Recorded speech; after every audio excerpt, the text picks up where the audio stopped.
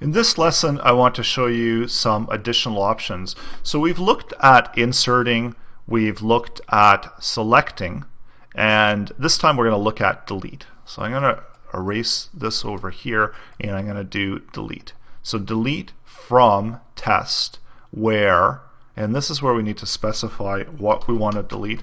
So I can maybe put something where ID equals 4, and usually common places we would be deleting depending on the ID because that's the unique value. And it can actually get dangerous if I'm deleting multiple rows, so where first name equals whatever.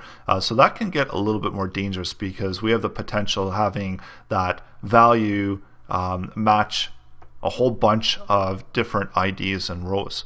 So you have to be really careful when we're doing delete. So now when I'm just going to copy this, but if we go to browse, we see that number 4 is gone, but we still have 5 and 3 there.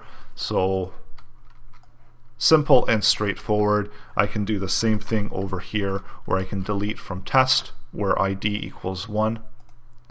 And now when I refresh it, and the reason we're getting that error is because now we're still looking for this loop. So I do need to comment this out.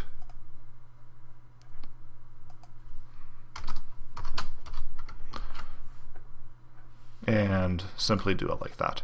And so this will alleviate any errors, but of course now I've already deleted it.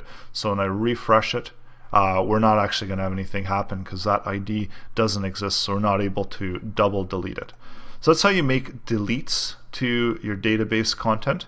And in the next lesson, we're going to look at some more details about what options we have here with SQL in general.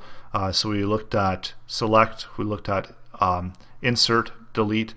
So the last one here, the last main one, is update, and this is exactly as it says, allows us to update content within our database. So we'll look at that in the next lesson.